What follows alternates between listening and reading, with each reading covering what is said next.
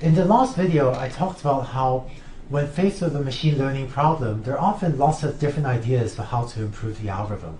In this video, I'd like to talk about the concept of error analysis, which will hopefully give you a way to more systematically make some of these decisions.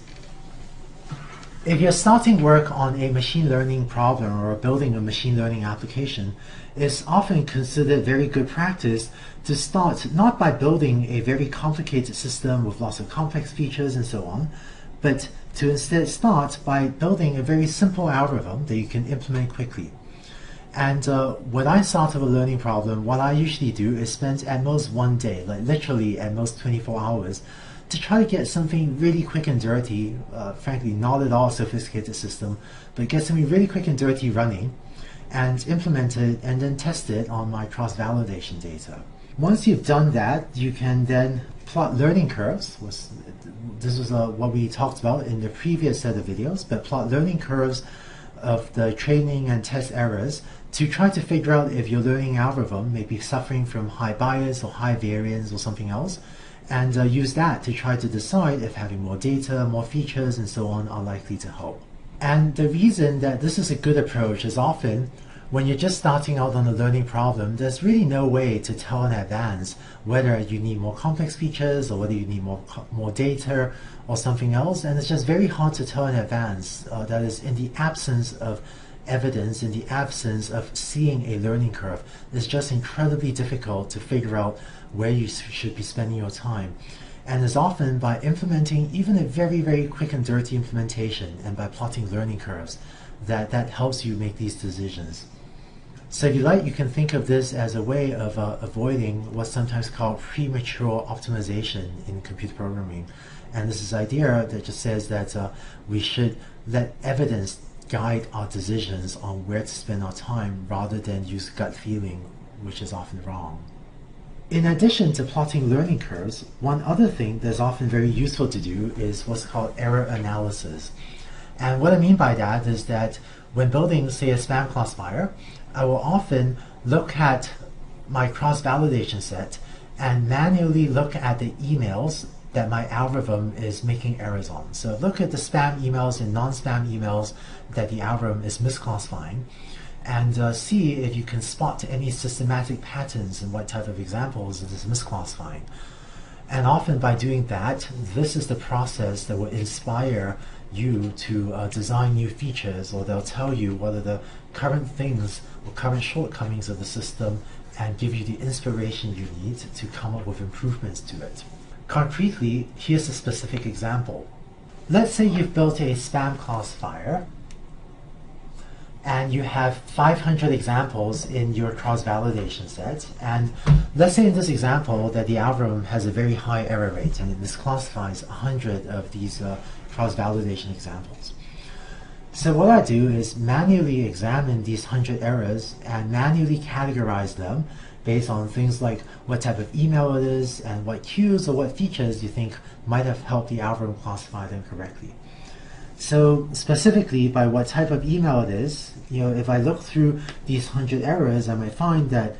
maybe the most common types of spam emails it misclassifies are maybe emails on pharma or on pharmacies, basically emails trying to sell drugs,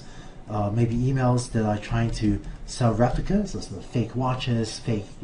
random things, maybe have some emails trying to steal passwords. These are also called phishing emails, but that's another big category of emails, and maybe other categories. So in terms of classify what type of email it is, I would actually go through and count up, of my 100 emails, maybe I find that 12 of them mislabeled emails are pharma emails, and maybe 4 of them are emails trying to sell replicas, like sell fake watches or something. And maybe I find that 53 of them are these what's called phishing emails, basically emails trying to persuade you to give them your password, and 31 emails are other types of emails. And it's by counting up the number of emails in these different categories that you might discover, for example, that the algorithm is doing really particularly poorly on emails trying to steal passwords, and that might suggest that it might be worth your effort to look more carefully at that type of email and see if you can come up with better features to categorize them correctly. And also what I might do is look at what cues or what features, additional features might have helped the algorithm classify the emails. So let's say that some of our hypotheses about things or features that might help us classify emails better are trying to detect deliberate misspellings versus unusual email routing versus unusual, spammy punctuation, such as if people use a lot of exclamation marks. And once again, I would manually go through and let's say I find 5 cases of this and 16 of this and 32 of this and a bunch of other types of emails as well. And if this is what you get on your cross-validation set, then it really tells you that maybe deliberate spellings is a sufficiently rare phenomenon that maybe is not worth a lot of time trying to write algorithms to detect that. But if you find that a lot of spammers are using, unusual punctuation, then maybe that's a strong sign that it might actually be worth your while to spend the time to develop more sophisticated features based on the punctuation. So this sort of error analysis, which is really the process of manually examining the mistakes that the algorithm makes, can often help guide you to the most fruitful avenues to pursue.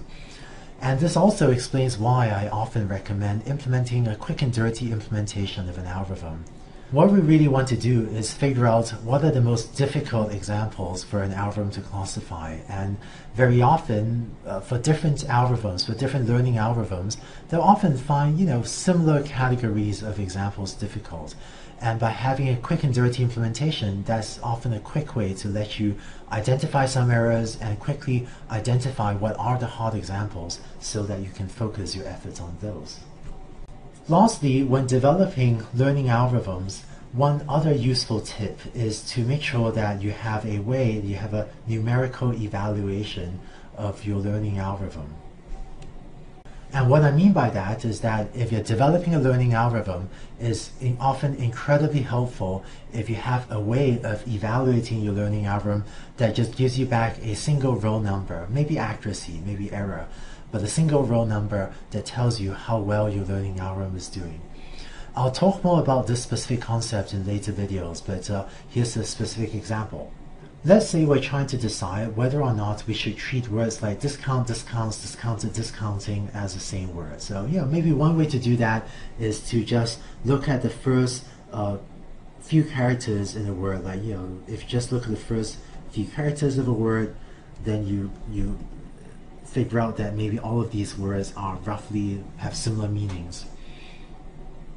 In natural language processing, the way that this is done is actually using a type of software called stemming software. If you ever want to do this yourself, search on a web search engine for the Porter stemmer, and that would be one reasonable piece of software for doing this sort of stemming, which will let you treat all of these words, discount, discounts, and so on, as the same word.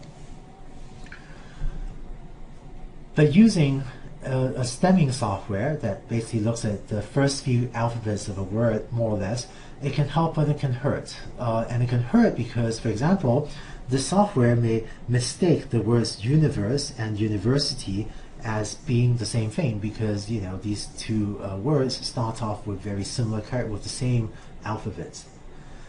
So if you're trying to decide whether or not to use stemming software for a spam classifier, it's not always easy to tell, and in particular, error analysis may not actually be helpful for deciding if this sort of stemming idea is a good idea. Instead, the best way to figure out if using stemming software is going to help your classifier is if you have a way to very quickly just try it and see if it works. And in order to do this, having a way to numerically evaluate your algorithm is going to be very helpful. Concretely, maybe the most natural thing to do is to look at the cross-validation error of the algorithm's performance with and without stemming.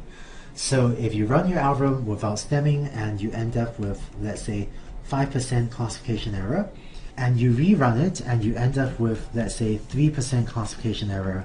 then this decrease in error very quickly allows you to decide that, looks like using stemming is a good idea. for this particular problem, there's a very natural single row number evaluation metric, namely the cross-validation error. We'll see later examples where coming up with this sort of single row number evaluation metric may need a little bit more work. But as we'll see in a later video, doing so will also then let you make these decisions much more quickly of, say, whether or not to use stemming.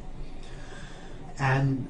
just as one more quick example, let's say that you're also trying to decide whether or not to distinguish between upper versus lowercase. So, is the word mom with uppercase m versus lowercase m, I mean, should that be treated as the same word or as different words? Should these be treated as the same feature or as different features? And so once again, because we're the way to evaluate our algorithm, if you try this out, if I stop distinguishing upper and lowercase, maybe I end up with 3.2% error, and I find that therefore this does worse than if I use only stemming, and so this lets me very quickly decide to